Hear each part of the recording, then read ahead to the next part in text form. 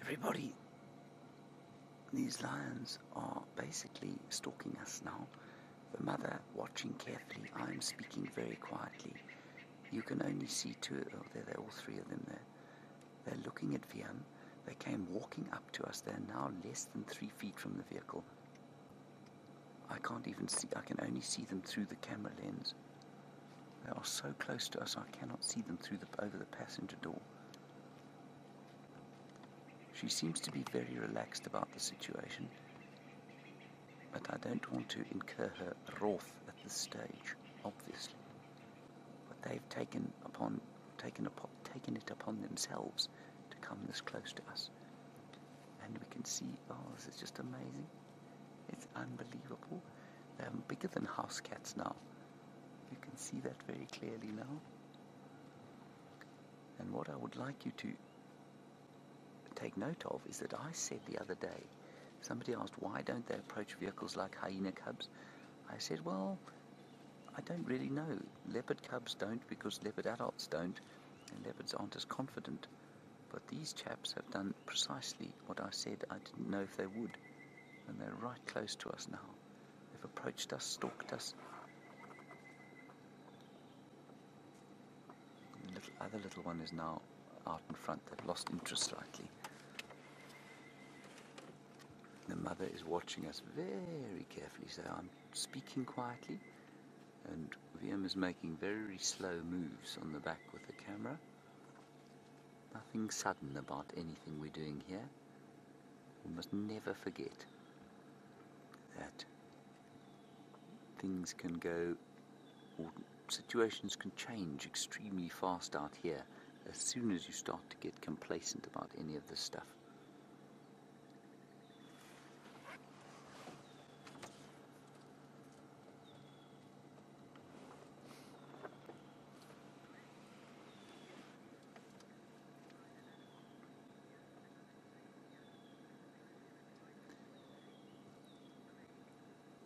Greg, what a lovely question from you while we talk very quietly in this situation.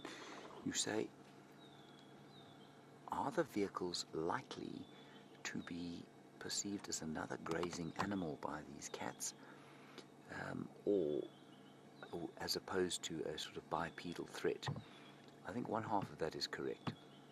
They don't see us as a bipedal threat, that is clear, because they wouldn't let us get anywhere near as close as this if they were on foot, and they wouldn't approach us if we were on foot. That said, this car doesn't smell like a grazer. It doesn't eat. It comes and sits next to them. A grazer, they would be, a big grazer like a rhino or an elephant, they would move away from.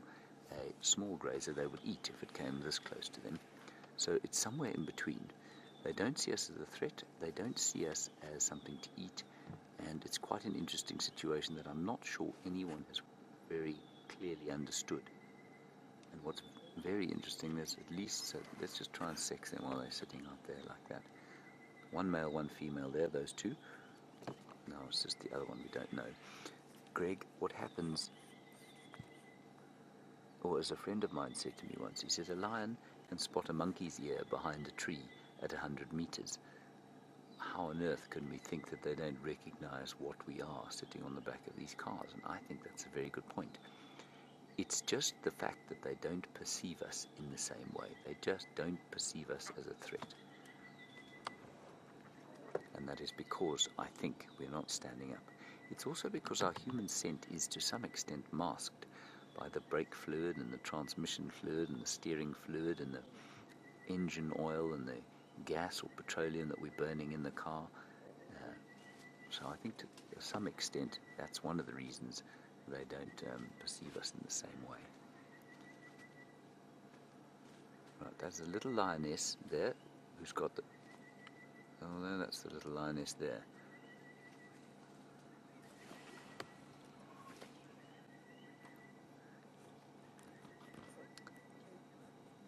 Hello, Cluster Charge. You're a new viewer. And you say, what do we call these cubs when they're older? I'm not really sure how to answer your question. I think maybe you're asking, what do we call them? Yearlings, juveniles, maybe, when they're not cubs. In terms of a name, they probably won't get names because they're part of the pride. Okay, there we can see very clearly 2 lionesses. 2 lionesses, everybody, 1 male. So we've got 1 male and 2 lionesses. That's quite interesting. Very, very sweet.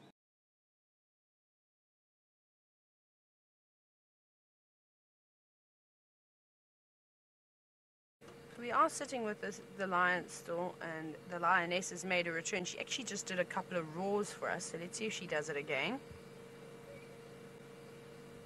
I don't know who she's trying to call. Maybe the 3rd lioness that's missing from the Styx pride. I'm not so sure. Because as far as I've heard, she's been hanging around quite far away from here, sort of towards the nets, which is, well, I suppose it's actually not too far from here. So she could probably hear her calls, but I think her cubs are still a bit too young. I think we had a rangers meeting and they said that they were born on the 28th of February, so quite late. So they're basically just a month old now. So we might start to see them soon. They might be brought back to the pride. But this is fantastic. It's such a wonderful morning out here. It's actually getting very hot. I'm going to have to take my jacket off now. I'm feeling a little bit too warm. But our little cubs are becoming braver and braver and more comfortable with us. And I don't think we've quite had so much time to spend with the lion for a very long time. Sorry if you hear a bit of shuffling around, it is me. I'm just removing my big coat. Have a little listen to this one.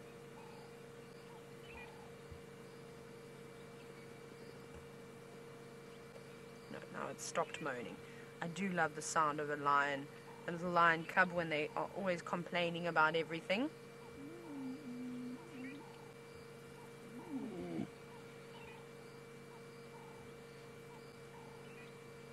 Definitely this one takes after Mom.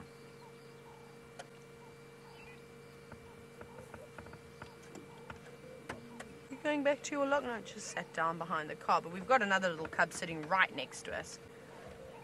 Very close. And I can't get enough of looking into their eyes. They really just have the most gorgeous coloration.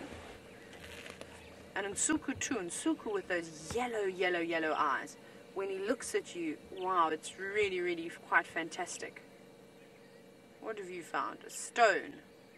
Are you going to pick that up? Yes. It's mine now, and I shall take it with me, and you will be my best friend for the rest of the day. What always amazes me as to what actually catches the attention of these little cubs. Don't you think? It's always quite funny. They pick up the most bizarre things. I can understand playing with elephant dung because it can roll around. Now I've got the stone in my mouth, and I'm also going to play with a stick. Is that a stone? I don't know. Maybe it's a piece of slate. That's what it could be. And now the brave little lion is coming from behind and realized that, hey, what toys do you have that I didn't find? Give them to me. I also want to play with them, please. Now they're going to chase each other. Oh, so fat that it fell over. And they were very casual. Great recovery, little lion. Great recovery. You made that look like it was supposed to happen. I actually don't know what that lion is chewing on. I have absolutely no idea. Maybe a guest once lost something. But it will be alright. They won't eat anything they shouldn't eat. It is just nice as these lions start to teeth. What is that? A piece of rubber? Yes. That actually looks like it's come from a vehicle. It looks like a bit of rubber or something that's maybe torn off. Maybe a mud guard, part of the mud guard. That's exactly what that could be. And that sometimes happens is the way we off-road and things like that. The amount of mud guards I've actually picked up and bits bits and pieces of rubber and bolts. The amount of bolts I've picked up off of the ground, which scares me a little bit, because at the rate at which we find them, it means that the vehicles can't be doing too well. But don't worry, don't panic. It's really just chewing on it because it feels nice. It won't, I don't think it will eat it. They're not that silly. But that must feel great. It's often you'll see them chewing on sticks, and it feels great on their teeth. Yes, you go tease your sibling with that and go and play with it. No, I'm going to play with it on the elephant dung now. That's wonderful. If these lions do move and this little cub does drop it, I shall pick it up and I shall put it in the car. But for the moment, I can't really do too much about it, except we can just watch it as it chews in this beautiful golden morning light. Isn't that lovely? Look how the light is catching its eyes. I'm actually really impressed at the condition that these little cubs are in. They're looking great. They're not looking too mangy, just a couple of patches behind the elbows. So hopefully they keep cleaning themselves, and with the abundance of food that's around at the moment, I think that they should be alright. They've definitely got a much better chance now. During the drought, there really wasn't much hope for them. Yes, don't eat that. Don't be naughty. This is so stunning. Really, really beautiful.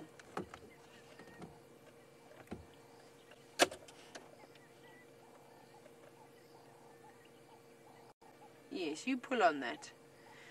Now, Fork and Noodles, you've asked quite an interesting question, so we'll go into a bit of a discussion about this. But you said, how do they prevent ancestral mating with the cubs that come through? So it's quite amazing how nature's actually figured this out.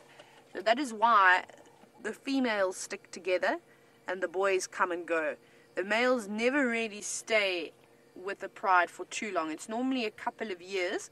And a couple of generations of inbreeding is normal and natural out here, but can you believe it? Obviously with us as humans it's completely different, but with the cats and with the various animals it's fine, it's not frowned upon. However, you won't find a coalition of male lions lasting for more than 2 or 3 years, sometimes a bit longer if it's a really big coalition and all the members have managed to survive. They might stay for a bit longer than that.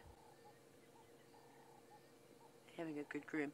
So what happens is that new younger males, fresh genes come through, chase out the old boys, and then that way when they start mating with the females there's a completely new bloodline, and then of course those younger cubs that are now 2 or 3 years old, the females will start mating with the new boys. And if there are any new cubs around, unfortunately, if there's a pride takeover, then they will be killed by the new males if they're less than normally if they get to about 1.5 years, 2 years, they'll be alright, but anything less than that, the boys will take out the new males. They'll unfortunately kill them, and that is nature. Those males don't want to spend all their energy on raising someone else's genetics and ensuring their survival. They obviously want their own genetics to be the ones that fill up the lion population.